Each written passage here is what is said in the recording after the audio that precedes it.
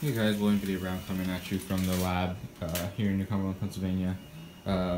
This is the 3D printer that we built last week. I did a community build for a 3D printer.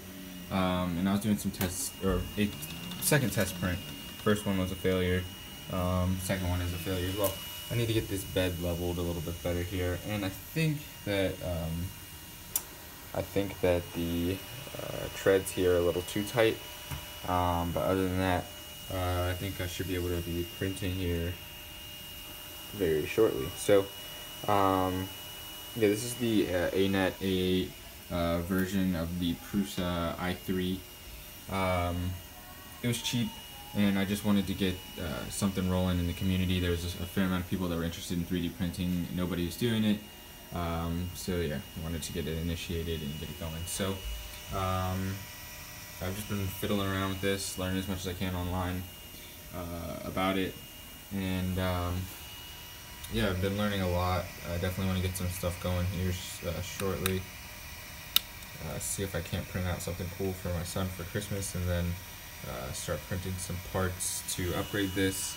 I'm going to print out the fan upgrade and a couple other upgrades. Looks like there's some PLAs just coming out of there. So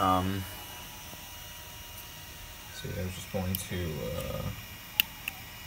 bring everything back to home.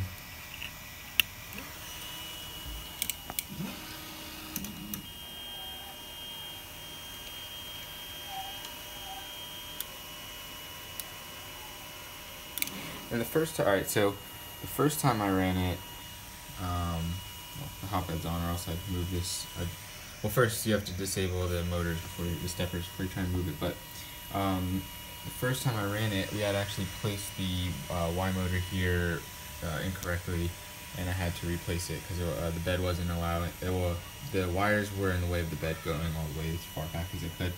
And then the second time I ran it, or the first time I printed, I realized that this tread here wasn't all the way into the motor,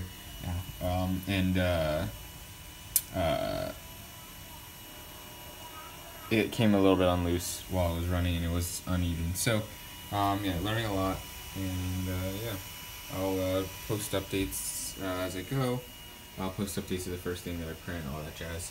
But yeah, other than that, it's William Video Brown, rocking with the reprap Prusa i3. Yeah, eventually I want to start printing parts for other people to start building their own reprap printers in the local area.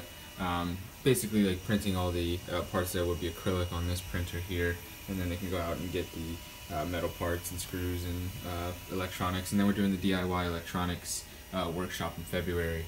Hopefully I can get this thing rocking. I'm going to print out some like retro game cases and do some Raspberry Pi, Retro Pi, portable game devices and stuff like that, and yeah, just do some fun stuff, get people interested in working with their own electronics, and make it approachable for children, and then they can learn about this, and then go on to build whatever else they want to. So yeah, again, William Video Brown, and we'll get back to you when we get something printed.